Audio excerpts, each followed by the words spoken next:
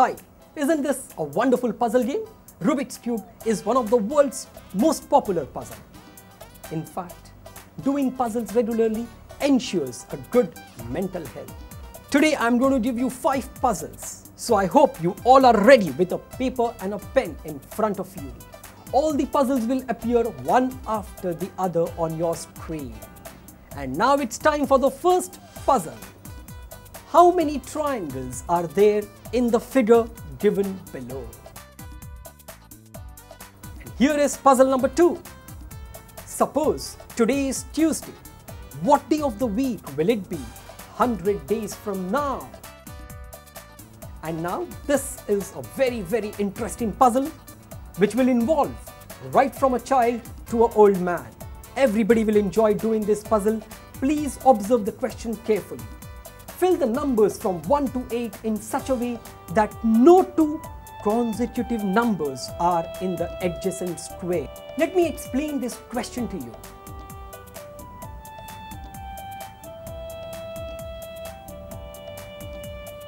So you see 8 squares in the diagram.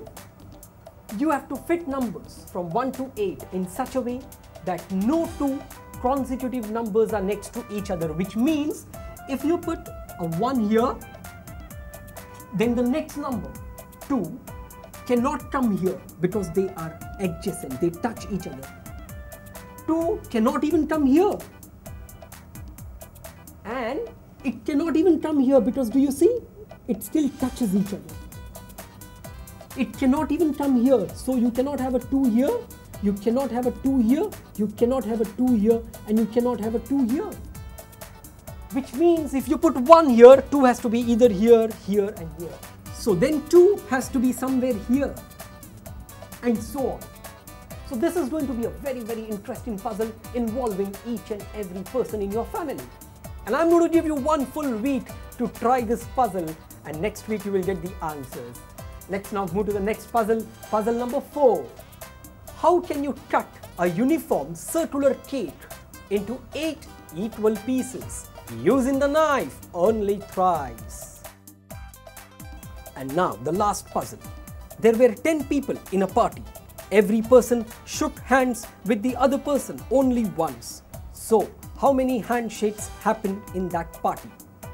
So I have given you 5 very interesting puzzles to solve, and you have 1 full week to complete.